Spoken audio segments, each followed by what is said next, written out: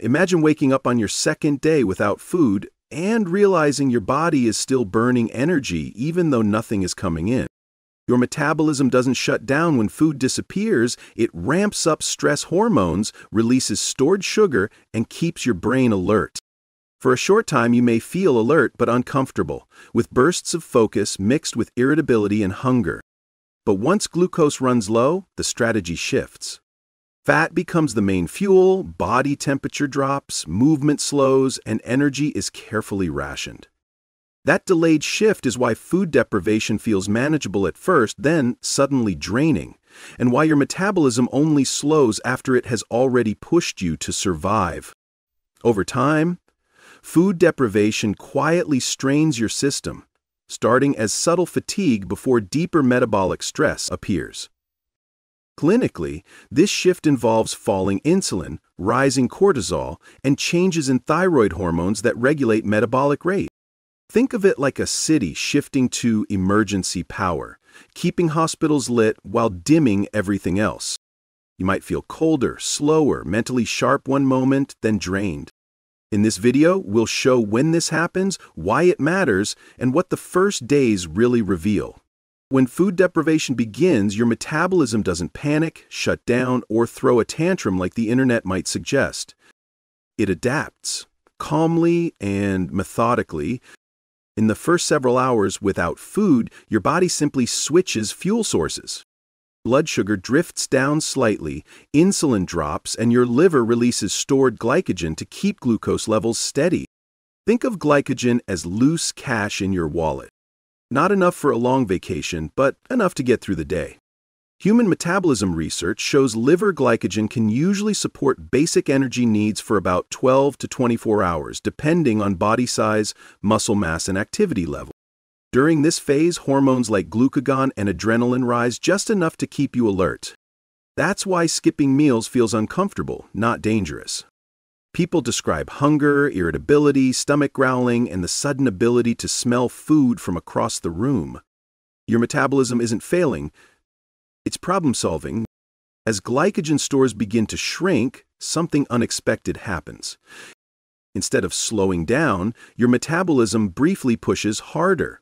Multiple studies in metabolic physiology have shown that resting energy expenditure often stays the same or even increases slightly during early food deprivation. Adrenaline and norepinephrine rise, heart rate nudges upward, and your brain stays switched on.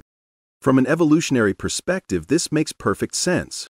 If food disappears, staying energized improves your chances of finding it. In real life, people often report feeling wired, restless, or strangely productive during this stage.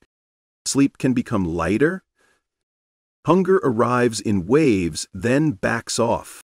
It's like your body saying, "We're not done yet, keep moving." After roughly a full day without food, the metabolic strategy changes. With glycogen nearly gone, insulin remains low and fat breakdown accelerates. Fatty acids flood the bloodstream, and the liver starts converting some of them into ketone bodies. This process, known as ketosis, is not a modern diet trend invented by influencers. It's a built-in survival system.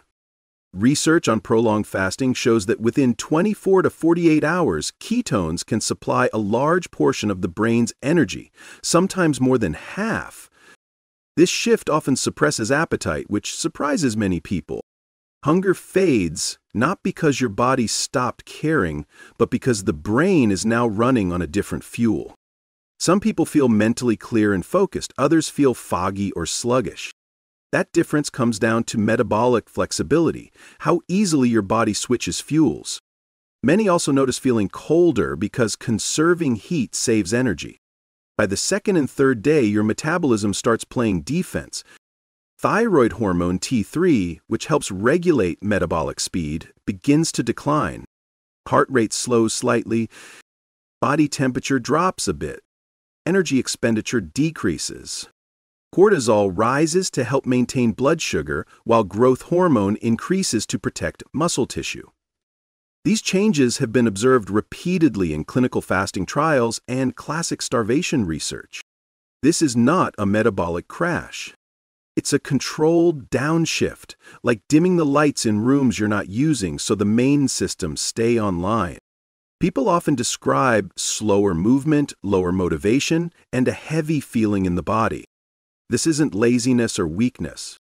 It's efficiency. As food deprivation continues, the priorities narrow even further. Non-essential systems slow down. Reproductive hormones declined. Immune activity becomes less robust. Physical performance drops. At the cellular level, autophagy increases, allowing damaged proteins and worn-out cell components to be broken down and recycled. Research on autophagy has linked this process to cellular maintenance and stress resistance, which is why short-term fasting has attracted serious scientific interest. But here's the part that often gets left out.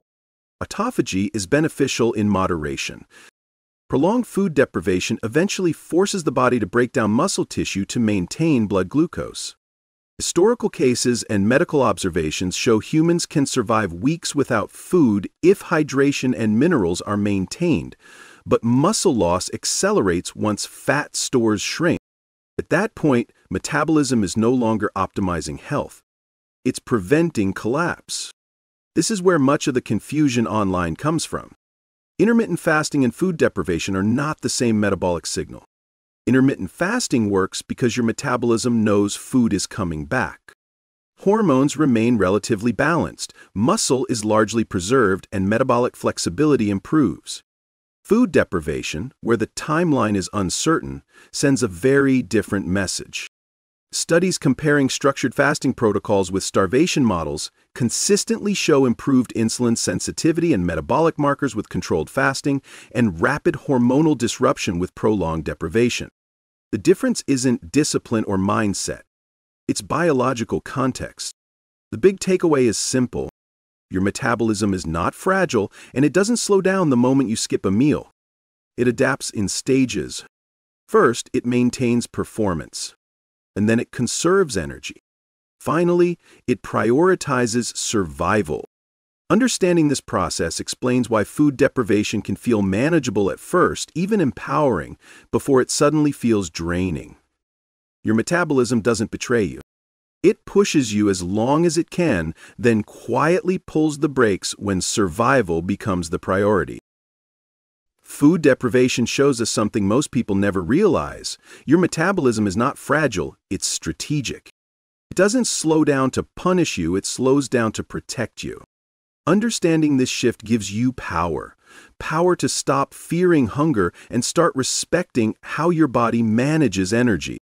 Short breaks from constant eating can improve metabolic flexibility, but pushing deprivation too far turns adaptation into damage. The goal isn't extremes, it's awareness. If you choose to change your eating habits, do it with intention, not punishment. Listen to the signals your body sends instead of fighting them. Health isn't about starving harder, it's about working smarter with your biology. If this helped you see metabolism differently, let us know in the comments.